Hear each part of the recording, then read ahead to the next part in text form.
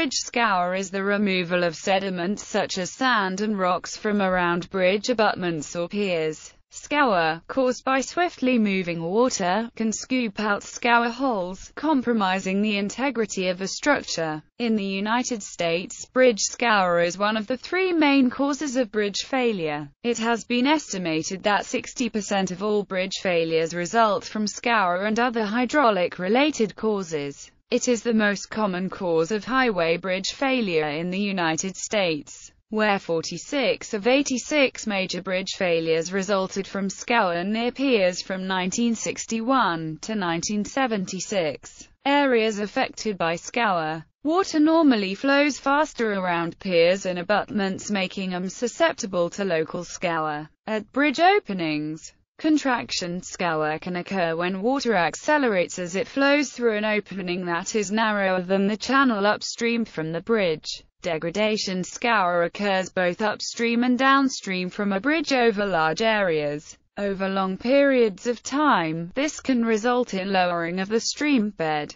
Causes: stream channel instability resulting in river erosion and changing angles of attack can contribute to bridge scour. Debris can also have a substantial impact on bridge scour in several ways. A build-up of material can reduce the size of the waterway under a bridge, causing contraction scour in the channel. A build-up of debris on the abutment can increase the obstruction area and increase local scour. Debris can deflect the water flow, changing the angle of attack, increasing local scour. Debris might also shift the entire channel around the bridge, causing increased water flow and scour in another location. The most frequently encountered bridge scour problems usually involve loose alluvial material that can be easily eroded. However, one should not assume that total scour in cohesive or cemented soils will not be as large as in non-cohesive soils. The scour takes longer to develop. Many of the equations for scour were derived from laboratory studies, for which the range of applicability is difficult to ascertain. Most studies focused on piers and pile formations, though most bridge scour problems are related to the more complex configuration of the bridge abutment. Some studies were verified using limited field data, though this is also difficult to accurately scale for physical modeling purposes.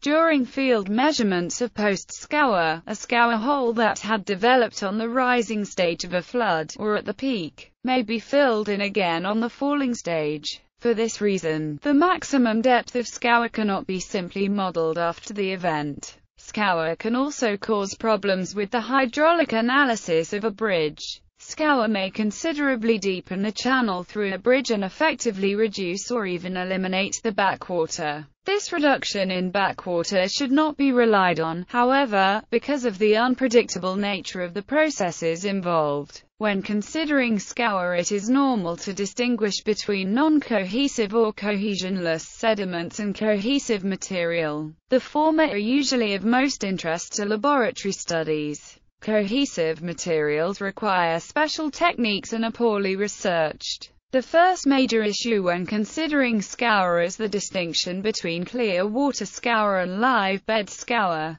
The critical issue here is whether or not the mean bed shear stress of the flow upstream of the bridge is less than or larger than the threshold value needed to move the bed material. If the upstream shear stress is less than the threshold value, the bed material upstream of the bridge is at rest. This is referred to as the clear water condition because the approach flow is clear and does not contain sediment. Thus, any bed material that is removed from a local scour hole is not replaced by sediment being transported by the approach flow. The maximum local scour depth is achieved when the size of the scour hole results in a local reduction in shear stress to the critical value such that the flow can no longer remove bed material from the scoured area. Live bed scour occurs where the upstream shear stress is greater than the threshold value and the bed material upstream of the crossing is moving. This means that the approach flow continuously transports sediment into a local scour hole. By itself, a live bed in a uniform channel will not cause a scour hole. For this to be created, some additional increase in shear stress is needed. such as that caused by a contraction or a local obstruction. The equilibrium scour depth is achieved when material is transported into the scour hole at the same rate at which it is transported out. Typically, the maximum equilibrium clear water scour is about 10% larger than the equilibrium live bed scour. Conditions that favor clear water scour are bed material that is too coarse to be transported, vegetated or artificial reinforced channels where velocities are only high enough due to local scour, or flat bed slopes during low flows. It is possible that both clear water and live bed scour can occur during a flood event. Bed shear stress may change as the flood flows change. It is possible to have clear water conditions at the commencement of a flood event, transitioning to a live bed before reverting to clear water conditions. Note that the maximum scour depth may occur under initial clear water conditions,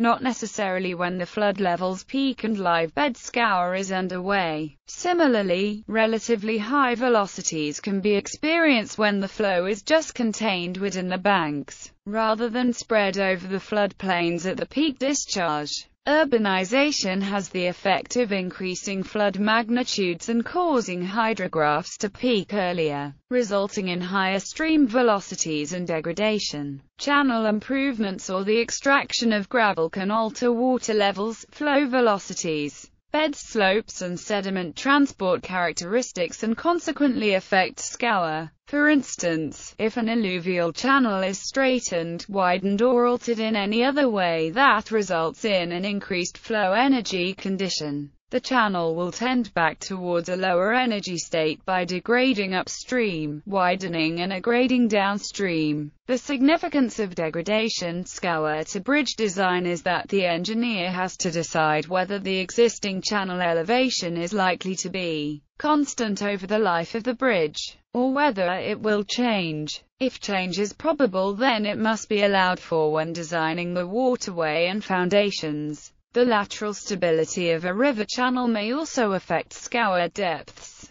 because movement of the channel may result in the bridge being incorrectly positioned or aligned with respect to the approach flow. This problem can be significant under any circumstances but is potentially very serious in arid or semi-arid regions and with ephemeral streams. Lateral migration rates are largely unpredictable. Sometimes a channel that has been stable for many years may suddenly start to move, but significant influences are floods, bank material, vegetation of the banks and floodplains, and land use. Scour at bridge sites is typically classified as contraction scour and local scour. Contraction scour occurs over a whole cross-section as a result of the increased velocities and bed shear stresses arising from a narrowing of the channel by a constriction, such as a bridge. In general, the smaller the opening ratio, the larger the waterway velocity and the greater the potential for scour. If the flow contracts from a wide floodplain, considerable scour and bank failure can occur. Relatively severe constrictions may require regular maintenance for decades to combat erosion. It is evident that one way to reduce contraction scour is to make the opening wider. Local scour arises from the increased velocities and associated vortices as water accelerates around the corners of abutments, piers and spur dikes.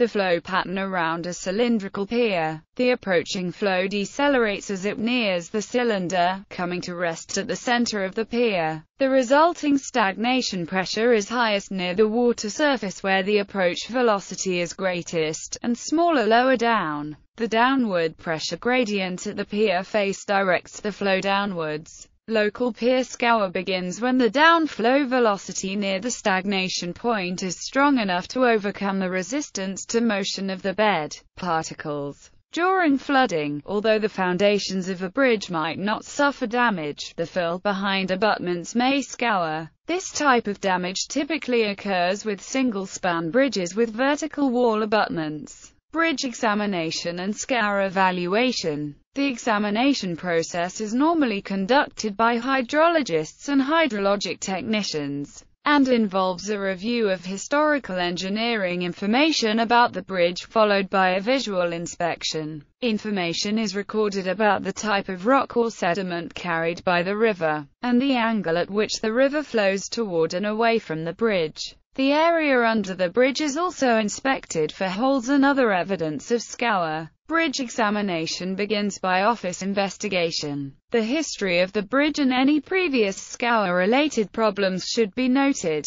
Once a bridge is recognized as a potential scour bridge, it will proceed to further evaluation including field review, scour vulnerability analysis and prioritizing. Bridges will also be rated in different categories and prioritized for scour risk. Once a bridge is evaluated as scour critical, the bridge owner should prepare a scour plan of action to mitigate the known and potential deficiencies. The plan may include installation of countermeasures, monitoring, inspections after flood events, and procedures for closing bridges if necessary. Alternatively, sensing technologies are also being put in place for scour assessment. The scour sensing level can be classified into 3 levels. General bridge inspection, collecting limited data and collecting detailed data. There are 3 different types of scour monitoring systems: fixed, portable and geophysical positioning. Each system can help to detect scour damage in an effort to avoid bridge failure, thus increasing public safety. Countermeasures and prevention. Hydraulic Engineering Circular No. 23 Manual contains general design guidelines for scour countermeasures that are applicable to piers and abutments. The design guideline numbering in the following table indicates the HEC 23 Design Guideline Chapter. Bendway weirs, spurs and guidebanks can help to align the upstream flow, while riprap, gabions, articulated concrete blocks and grout-filled mattresses can mechanically stabilize the pier and abutment slopes. Riprap remains the most common countermeasure used to prevent scour at bridge abutments. A number of physical additions to the abutments of bridges can help prevent scour, such as the installation of gabions and stone pitching upstream from the foundation. The addition of sheet piles or interlocking prefabricated concrete blocks can also offer protection. These countermeasures do not change the scouring flow and are temporary, since the components are known to move or be washed away in a flood.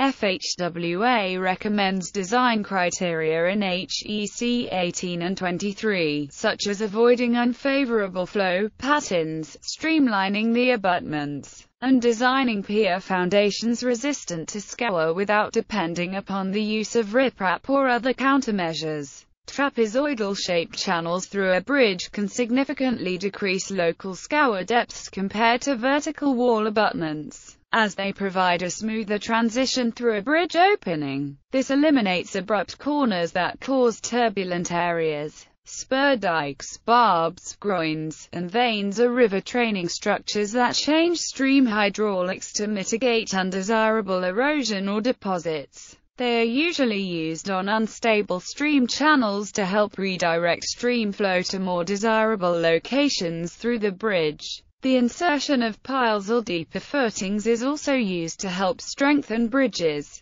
Estimating scour depth. Hydraulic Engineering Circular No. 18 Manual was published by the Federal Highway Administration. This manual includes several techniques of estimating scour depth. The empirical scour equations for live bed scour, clear water scour, and local scour at piers and abutment are shown in Chapter 5 General Scour section. The total scour depth is determined by adding 3 scour components, which includes the long-term aggradation and degradation of the riverbed, general scour at the bridge and local scour at the piers or abutment. However, research had shown that the standard equations in HEC 18 overpredict scour depth for a number of hydraulic and geologic conditions. Most of the HEC 18 relationships are based on laboratory flume studies conducted with sand-sized sediments increased with factors of safety that are not easily recognizable or adjustable. Sand and fine gravel are the most easily eroded bed materials.